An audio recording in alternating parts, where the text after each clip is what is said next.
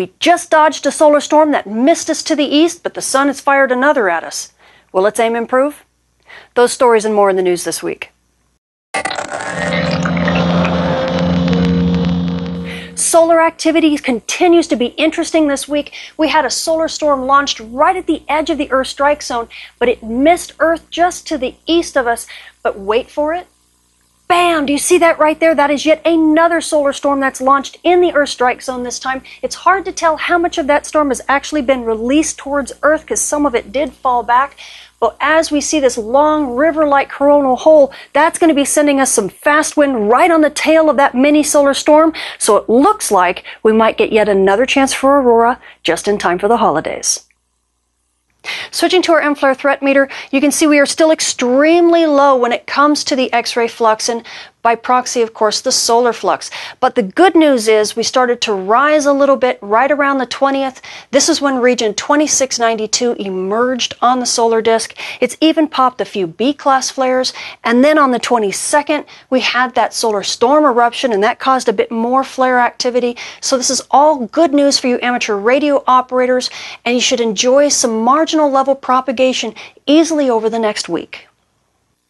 Switching to our solar storm conditions, you can see the last time we actually reached storm levels was back on the 17th. This was from some fast wind from a coronal hole, and these coronal holes are getting a little bit smaller as we approach solar minimum. So it didn't really last all that long, but it was enough to bring us some decent aurora to high latitudes. Since then, things have settled down. We did again get a little bump into unsettled conditions from that solar storm that missed us off to the east. We kind of got a little bit of turbulence and wake from that. Now things have settled way back down. It's actually very quiet, but this won't last because we do have that mini solar storm with a fast wind chaser that's going to help us bring in the holidays.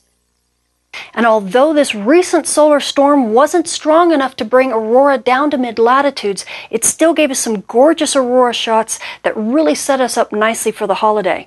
Like this one from Finland. Imagine trying to take a picture of the aurora and getting photobombed by a reindeer. And some gorgeous aurora was seen in Norway. We had beautiful aurora in Sweden. Can you spot the Christmas tree? And it was seen in several places in Scotland. And as we crossed the pond, it was seen on a flight to Canada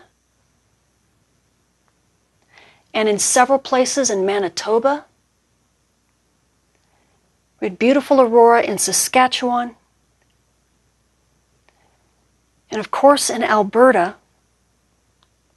and also in British Columbia.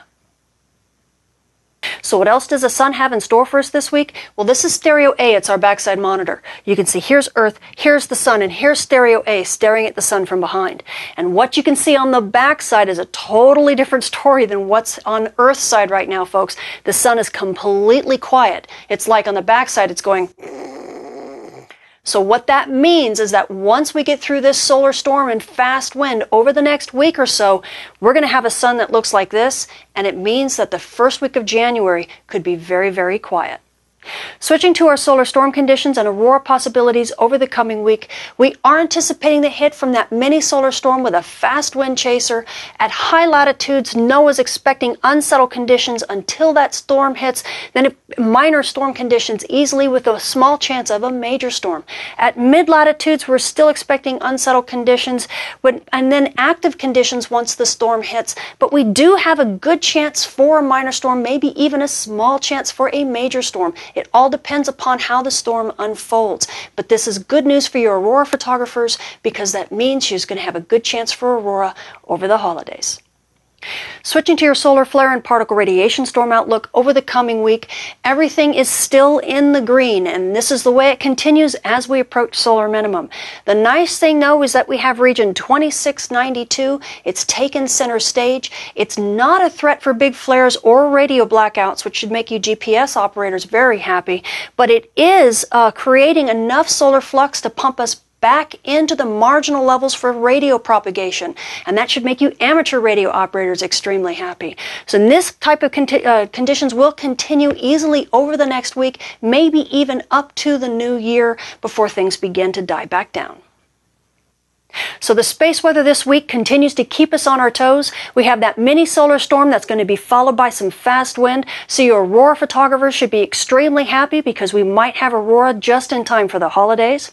Now you amateur radio operators, we have region 2692 that continues its passage on the Earth-facing disk. It's upping that solar flux and it's keeping that radio propagation in the marginal levels. So that's going to be a good boost for you. You're going to have to deal with that solar storm a little bit, but that's just for a few days. And you GPS operators, you don't have to worry about radio blackouts. And as long as you stay away from the zones that have aurora during the solar storm, everything's going to look pretty good for you too. I'm Tamitha Skov. Thank you for watching. And if you haven't yet, go pick up a copy of the latest issue of Popular Science magazine and flip to page 49. It's got an amazing article about the space weather community and the space weather woman by Sarah Scholes. Thank you, Sarah. You did just an amazing article, not just on this community, but on the Space Weather Prediction Center, the scientists behind it, and all of the work that we're doing with the AMS. And I just love to thank the scientists like Dr. Nariaki Nita, even Chris Mostel, you're in here. I didn't had any clue that you had been quoted in here, and thank you for such a wonderful quote. Also to all the field reporters that have just lifted up the space weather community and has made all of this kind of stuff possible, to SWPC and the forecasters there who are making predictions of space weather possible and are making it absolutely the weather of the 21st century. Thank you all so much. You've made this holiday season the best for me ever.